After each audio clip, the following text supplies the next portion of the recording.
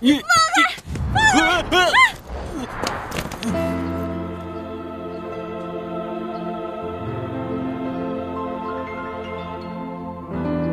开！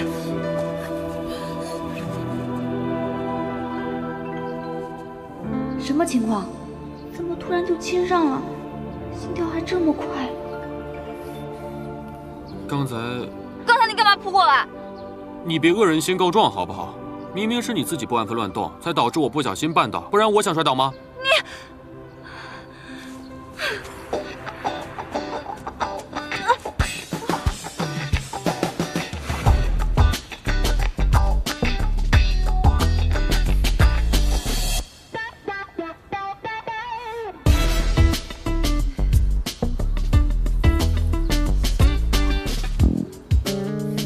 我来帮你看看吧。别碰我！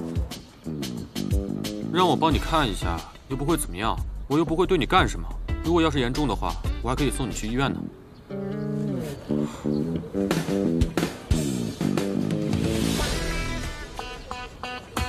疼吗？不疼。这样呢？你这样按当然疼了。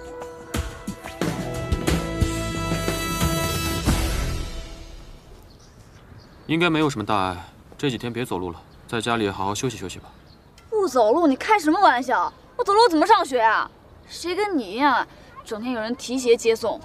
如果你要是点头的话，你也可以啊。点什么头？做我女朋友，就这么难接受吗？这不是接不接受的问题吧？哦，我懂了，是因为你已经有了喜欢的人了，所以没有办法答应我。知道你还问？平心而论，你对这段感情也不抱有什么期望，不是吗？一车的花里，你就带走了星辰花跟雏菊2种，说明他们对你很特别。甚至，你还把它们刻在了告白的信物上。这个真在你这儿？那这么说，那封信也……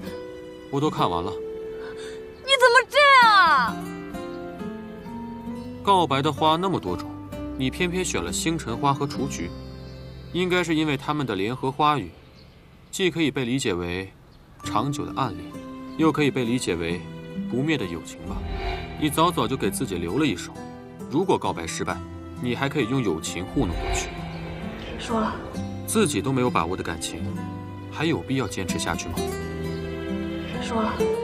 听说你是为了李明成才选的光华视觉，美术系这么烧钱的地方，你的家庭承担不起吧？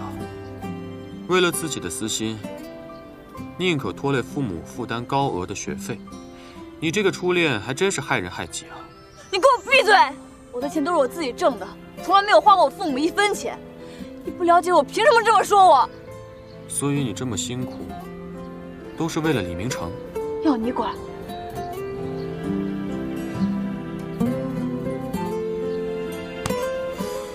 好，我懂了。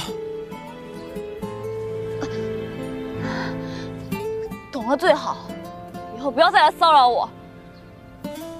我们先从朋友开始吧。啊？毕竟是从青春期就开始一直暗恋的男生，要让你突然割舍掉，肯定是不可能的。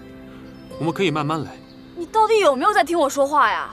我还有事情要回公司处理一下，你在这里别乱跑，我派车来接你。谁让你派车接我呀？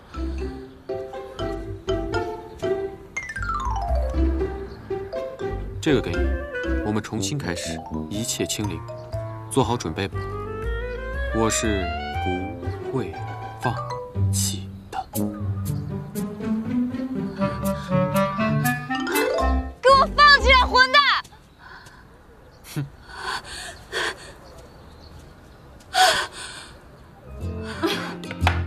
好弥补啊！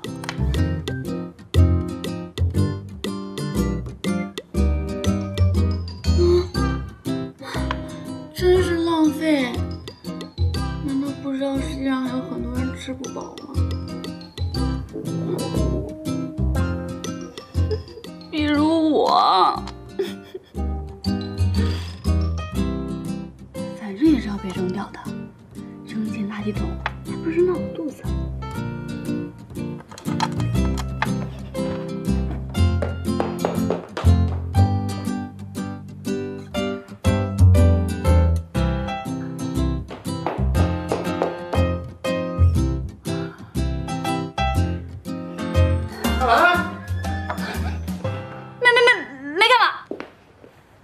这也不用你收拾 ，VIP 大包马上就来客人了，赶紧去准备酒水吧。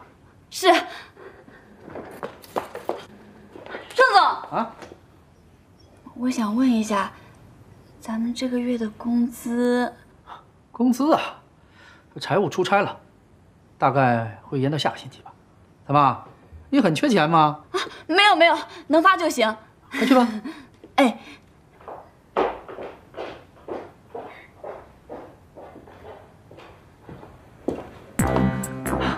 雷总，不好意思，让你久等了，房间马上就好。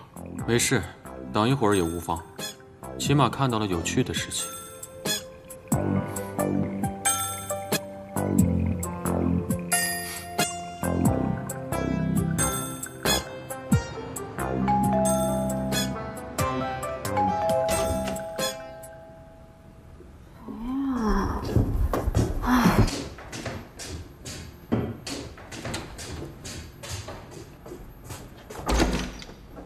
周四小姐你好，这是您的快递。这什么呀？还能是什么？礼物呗。又是卫青。除了他还能有谁啊？上次刚送走了一批，这次又来了一批。要不让快递小哥退回就好了。可是我哪有那个闲钱呀？这家伙到底有完没完啊？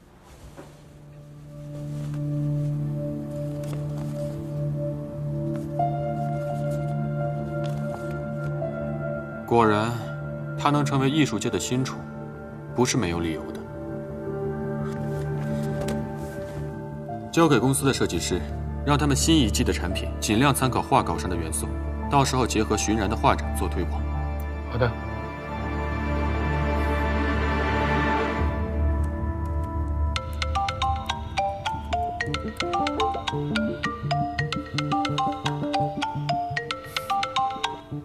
喂。有完没完？你到底还想折腾我到什么时候？说话声音那么大干嘛？可不可以不要这么粗鲁啊？少跟我废话！你还想送礼送到什么时候？东西都到了呀，挺快的嘛，回去就给他好评。我跟你斗了吗？那天送花的时候不是跟你说的很清楚，不要再给我送任何东西。你送再多也只是浪费快递费而已。